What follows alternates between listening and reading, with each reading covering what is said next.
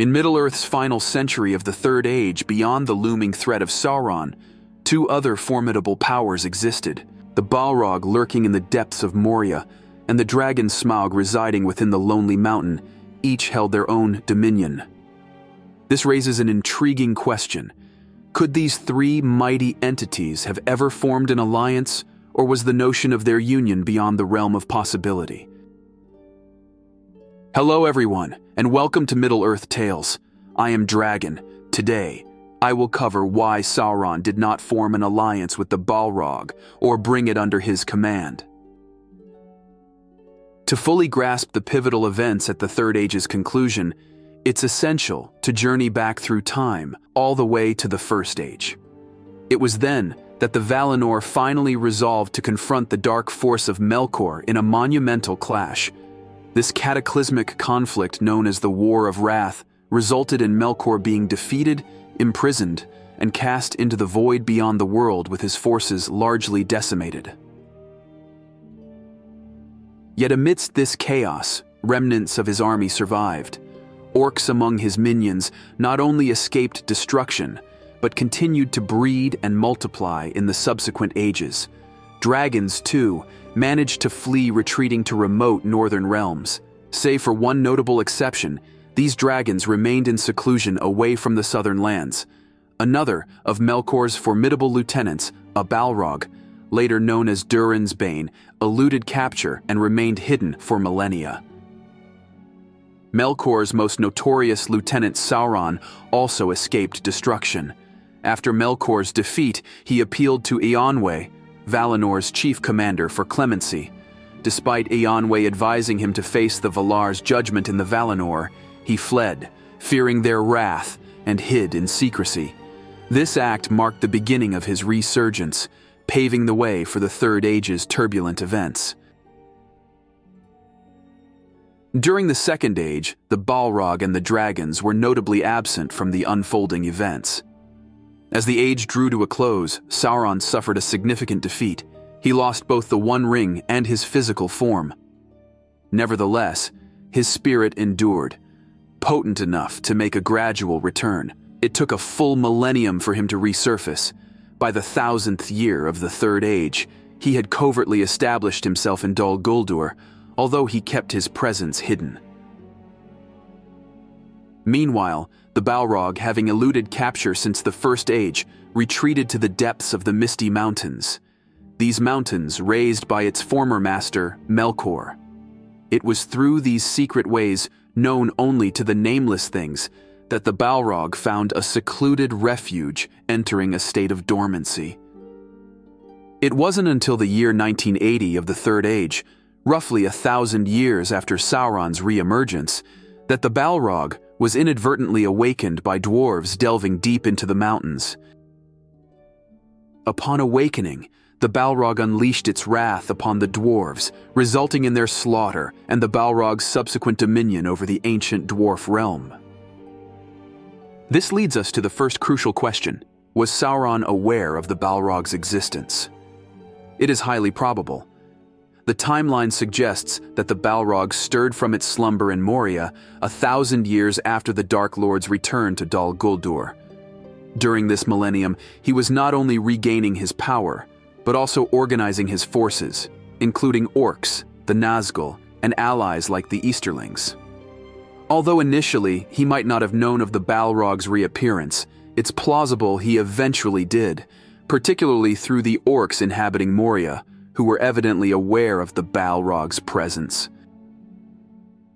Why then, particularly after the White Council's assault on Dol Guldur revealed his true nature and led to his retreat to Mordor, did the Sauron not pursue an alliance with the Balrog? This era was a critical juncture, signaling that war would determine the ultimate outcome. An alliance with the Balrog, combining its immense strength with his forces, could have offered a tactical edge in impending conflicts, potentially allowing him to easily subdue areas such as Lothlorien or wreak havoc on Lonely Mountain. This leads to the second question: could Sauron had the capability to enlist the Balrog, another Maya, into his service? Could he have exerted command over the Balrog? They both originating from the Order of Maiar shared this fundamental identity. Each Maya possessed unique abilities and varying degrees of strength. Sauron, by many accounts, was one of the most powerful of them, but a significant factor played into this equation. He had infused a considerable portion of his power into the One Ring, which, at this time, he did not possess. This loss of the One Ring implies that Sauron's capacity to exert dominion over other powerful beings like a Balrog was considerably weakened, unlike his approach with the dwarves, where he sent emissaries to demand allegiance or threaten subjugation. Such a tactic was not feasible with the Balrog. He lacked the power to subdue a being of the Balrog's caliber, at least not until he regained the One Ring.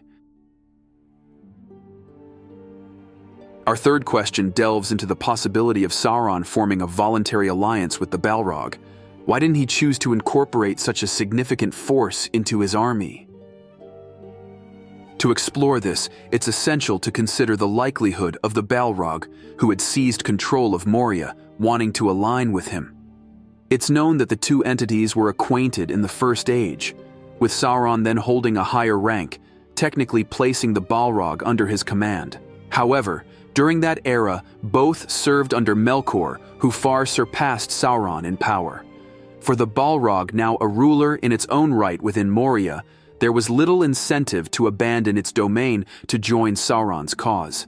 The hierarchical dynamic that once placed Sauron above the Balrog no longer held the same weight. Unlike Maya, such as Saruman, whose actions were fueled by ambition and desire for power, Balrogs appeared to be driven more by an inherent alignment with evil rather than personal aspirations for dominance or control. Therefore, even if he had extended an invitation for an alliance, it's speculative at best whether the Balrog would have been inclined or motivated to accept such an offer. Sauron's decision not to even propose an alliance might not only stem from his lack of power or his knowledge that the Balrog would refuse. As a student of Melkor, he likely learned to manipulate others, whether willingly or not, to serve his own purposes. He might have thought that allowing the Balrog to remain in its place could be as beneficial as having it as an ally. The Balrog, by merely existing in its strategic location, could be incredibly useful. It controlled a key area, and whether or not it directly aided Sauron, and it was an enemy to elves, humans, and dwarves who were also Sauron's foes. The beauty of it was that the Balrog didn't need to be an ally to attack these common enemies.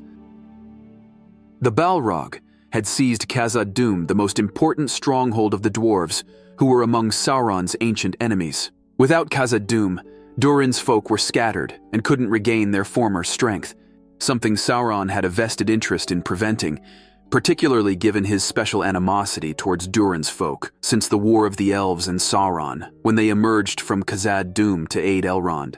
Therefore, the Balrog's presence also effectively hindered any resurgence of the dwarven power. In addition to being a key dwarven bastion, Moria's strategic value was amplified by its location guarding one of the most critical passes through the Misty Mountains. An alternate route, the High Pass or Caradhras, was already under orc surveillance. Even in the absence of these guards, traversing Caradhras was treacherous, beset with natural obstacles like heavy snow and storms, not to mention the pass's own sinister disposition. These conditions made it particularly challenging for large movements such as an army's march.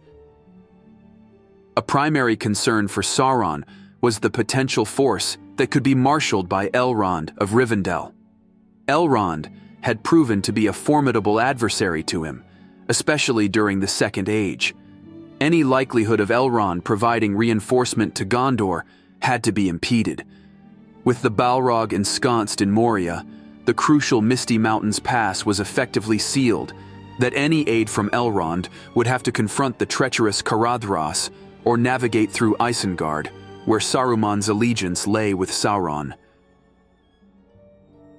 All these factors might explain why the Dark Lord chose not to seek an alliance with the Balrog, preferring instead to let it remain undisturbed in Moria. However, another significant factor likely influenced his decision, one that possibly outweighed all others: his overconfidence in his imminent victory.